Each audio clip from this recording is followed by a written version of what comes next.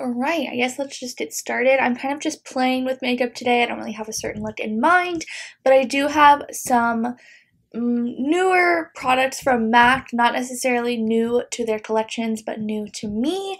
I was browsing their website and I saw some things that either I have always seen and been interested in, or just some things that I thought would be cool to play around with, some different kind of stuff that I have already. So yeah, I'm going to start out with this strobe cream. This is the Peach Light one from MAC. Pretty much everything I'll be using is from MAC except for maybe some brows and mascara. But I'm just going to take this. I have used their original strobe cream before. That's like the pink light, I believe they call it now. They have a gold one, a red one, and I think a silver. So I'm just going to put this all over my face. It's a really, really pretty, kind of like dewy, reflective primer, and it does have like slight color into it. They recommend the peach for medium to dark skin tones, but I find it works fine on me. It doesn't really do much. I also have a little bit of darker foundation today because I don't have a shade that matches me exactly, so hopefully the peach will give me a little bit extra bronze. And speaking of foundation, I'm going to go in with the MAC Face and Body. It has been a hot minute since I've used this, and this is really what I went on MAC's website to get. So this is a foundation that is easily mixed together with other things. It is a pretty light coverage. I'm going to go in with my hands at first and then kind of just perfect everything with the Beauty Blender. Ignore my little huge friend right here.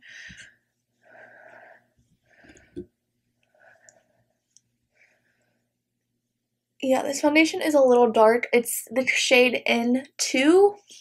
I have been rocking a little bit of a fake tan lately, so I wanted to get it in that color, but I just did my hair yesterday. I retouched my roots, and whenever I have fresh bleached icy hair, because the toner is super fresh, I don't like to tan because I feel like it looks kind of strange. It looks kind of not my style. So that's it with my hands. I'm just going to go in with a little bit more and kind of pounce it on my face with my Beauty Blender. I really love this foundation. I think my love for this started in high school, so about 4 years ago, 4 to 5 years ago. I don't know how old I am, but I really got into this once I saw a video of a couple people actually did videos like this. I saw Samantha Ravindell's video about how I think she had a makeup artist from the brand Bite who did a light coverage look on her, and at the time she was struggling with acne and she was super nervous about any kind of light coverage because she, like most of us think, was like, no, I have problem skin, I need full coverage. And she did a video all about how amazing her makeup looked and kind of showing how starting with the lighter coverage to just even everything out and then going in with something heavier to just cover those problem spots actually ends up making a more perfect base rather than putting on a full coverage foundation over top of everything and making your already good skin look perfect, and then it just kind of points out the spots that aren't. So that's really when my love for this started, and I really like it. It's a really nice dewy natural light coverage foundation. It can be built quite a bit and it can be mixed with things. I really like to use it like that. I think I'm going to keep it pretty natural today, and I do have some concealer that I'm going to try. I've never tried. This is the Studio Fix Conceal and Correct palette. I got the shade Light, and basically what it has is their Studio Fix Concealer in the shades NC15, NC15 W10, NC20, NW20, and then they have corrector shades in Pale Yellow and Pale Pink. I was just really interested in this. I've never tried their Studio Fix Concealer, so I have been looking into trying that because I know it's a little bit more of a lighter natural concealer, and I saw this palette and I was like, might as well just get that. So I'm going to look for a little brush. I'm actually going to take this little pencil brush. This is from Jaclyn Hill's Morphe collection, and I am going to take, I think first I'm going to go in with the pink shade, the little corrector, and I'm just going to kind of put this on my little dark spots under my eye. My mirror is right here, by the way. If you're annoyed that I keep looking off camera, that's why. But yeah, you guys know I really like my Becca under eye corrector, so kind of wanted to try this. I tried it a little bit yesterday, and so far so good, so I was pretty happy with it. I guess I'm going to try my sponge with it first to kind of blend it out.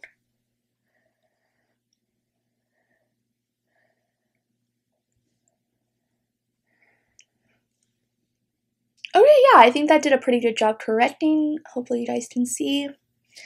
Let me know how the lighting is. I've been playing around with my new like backdrop and lighting situation, and I know there's kind of shadows in the back, but I'm really trying my best to fix that and just to make it look good. So let me know if you can.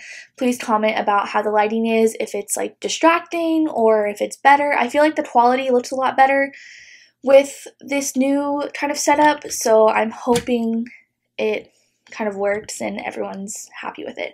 Next, I'm going to take the shade NC20, which is right, or I'm actually going to take NW20, I think, which is this one right here, and I'm just going to kind of add this as more of a concealer rather than a corrector. I'm going to kind of do it in the upward shape like I've been doing, and I'm going to also take this and kind of cover any of my little friends here.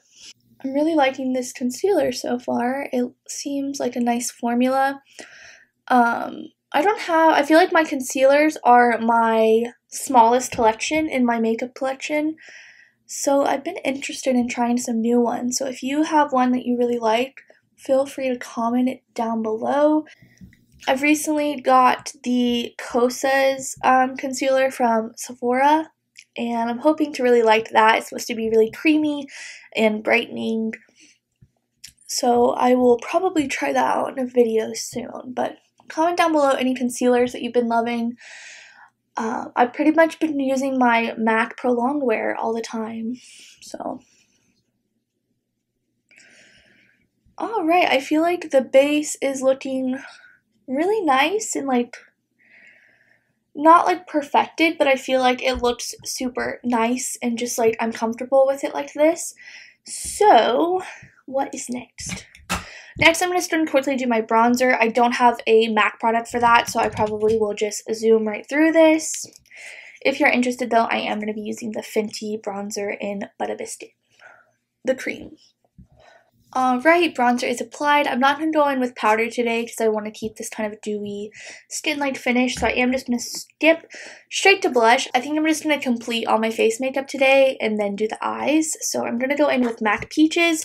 I know this is an oldie but a goodie, but I have never tried it, so I have kind of wanted it all these years, and I've just never like gotten around to picking it up. I feel like MAC is just like, I don't know if anyone else is like this, but I get into like my groove of like what places I like to shop at and what places I like to online shop at, and I feel like MAC is just like never the place. Obviously, I'm doing a lot of online shopping just because of the world and everything, and I feel like I'm just like super comfortable placing orders at Sephora and Ulta and things like that, so I don't really get around to shopping a lot of MAC, at least their full collection. I know Ulta has some of their products on their website, but not all of them. So yeah, I've always wanted to try this. Oh, it's gorgeous. Just what I thought. It's just a really pretty matte peach blush. It's like the OG peach blush, I'm pretty sure. And I'm just going to be applying that pretty heavily, I think. I'm kind of thinking I'm having more of an interesting eye look today, and I kind of want to be all blushy for that. So, we'll see. I'm just going to kind of put it everywhere, honestly. Alright, love that. And then I don't have a highlighter today, so I think I'm just going to go in with my MAC Warm Soul. This has a little bit of luminosity to it, so I think I'm just going to go ahead and kind of apply this on top more for like a sheen.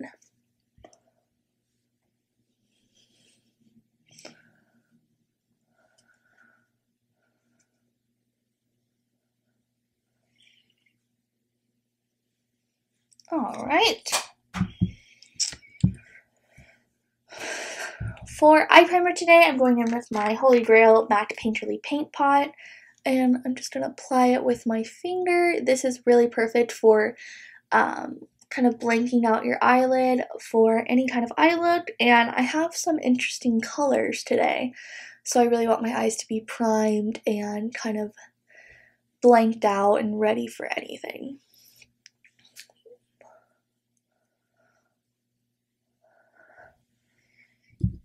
Alright, for eyes, I have something that I'm super excited about, and this is the Pro Eye Palette in the shade The Dame. So I have probably been looking at Max Cream eyeshadow palettes since I was in high school, and I just always, they always intrigued me for some reason. I thought the colors were really interesting.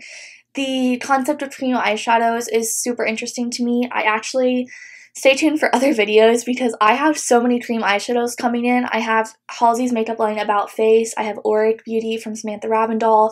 I got some of the Smashbox Cosmetics cream eyeshadows. I'm going cream eyeshadow crazy.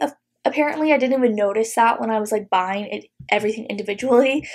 But yeah, I got this palette, and to me, these are just rainy day, kind of desert tones, and I thought they were so beautiful. And they are all cream shadows. I've never used a matte cream shadow, so I am interested to see how this plays out. But I'm super excited. I think I am going to do a look probably with more of the blues eventually, but I think I'm going to stick with more of the neutrals. These really scream desert, kind of earth tones, and I'm loving it. So yeah, let's just kind of see how this goes. I'm not familiar with this formula, so I might not be great at applying them at first, but I'm going to go in with this first color here. It's more of just a beige color, and I need a mirror. I'm going to be applying that all over, I think. Something I really like about cream shadows is I like how you can just really get a beautiful one shade look from them. I feel like when I'm on the go and I don't really want to sit down and do my eyeshadow or put on a primer or anything, I can just take a cream bronzer or a cream shadow and just pop it on and it'll look really good. So this shade is pretty close. Sorry. This shade looks pretty close to my skin tone. They are really creamy. I can probably apply them with my fingers. I think I might try the next shade with my fingers rather than a brush. I'm kind of just gonna feather it out. Yeah, this is pretty close to my skin tone shade, a little bit darker but not much. It's just a nice beige, kind of more of a cool toned beige. So I'm gonna next take the shade right here. They do have shade names on the back, but I don't know which is which. So I think I'm actually gonna take, let's see. I'm gonna take this brush. It's a Jaclyn Hill Morphe brush. It's more of a flat shader, and I'm gonna take that second shade right there. This is definitely more of a khaki color. I'm going to apply this on my lid. Not really sure what I'm doing here, but I'm kind of winging it.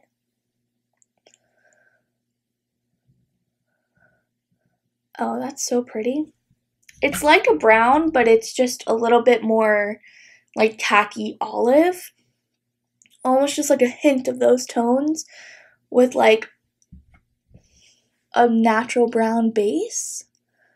Really pretty. These are applying super nice. They are pretty tacky, so I don't know how they will crease or transfer, but I'm pretty okay with that. When I'm doing looks like this, I'm kind of going in more of a natural carefree direction, so I don't really mind any kind of creasing. I think that's just natural with shadows like this, especially creams, and I really just like the colors, so I want to give this a shot. Oh, I really like how that's looking so far. Really basic. This is not a this is not a revolutionary eye tutorial in any way, but I don't know. I'm really liking it. Alright, next I have an idea. I don't know if it's going to work, but we're going to try. I'm going to take this shade right here, which is kind of a chocolate raspberry color. It's a really, really deep red or a chocolatey brown. And I'm going to take it on a little angled eyeliner brush. This one's from Essence. These ones are amazing. They're $2 and they're like so fine and really amazing for kind of some more detail eyeliner work. I'm going to take that shade here and I'm going to do a wing. Oh. Okay, so these are super creamy. So it's not the easiest.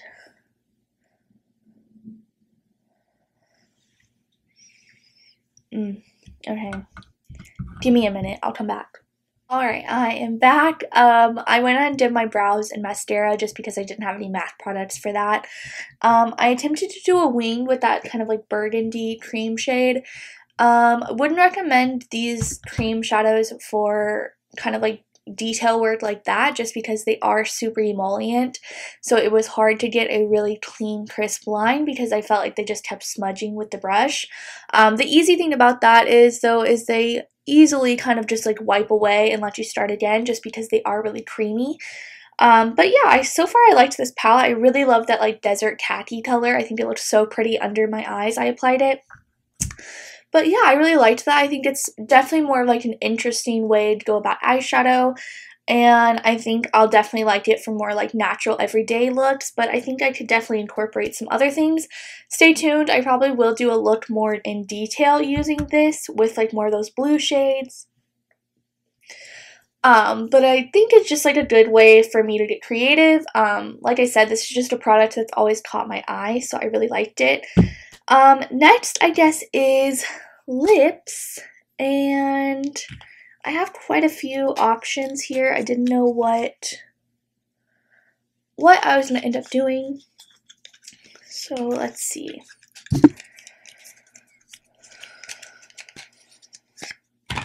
I have this shade, which is Love Me Back by MAC. It's just one of their matte shades.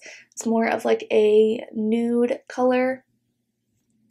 Then I also have this. I don't think I've used this in a tutorial yet, but I've had this for a while. This is one of their Powder Kiss lipsticks in the shade Mull It Over. It's more of like a peachy. I think I might try this. I don't know if it's exactly going to match, but I think I'm going to try this. I cannot find my MAC lip liner anywhere, so we're just going to straight from the tube.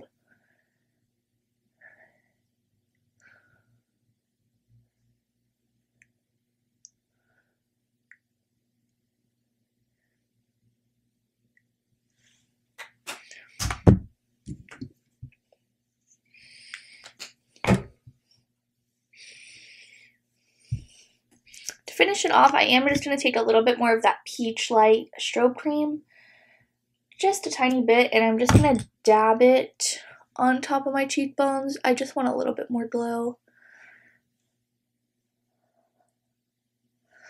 And on the center of my nose, and on my Cupid's bow.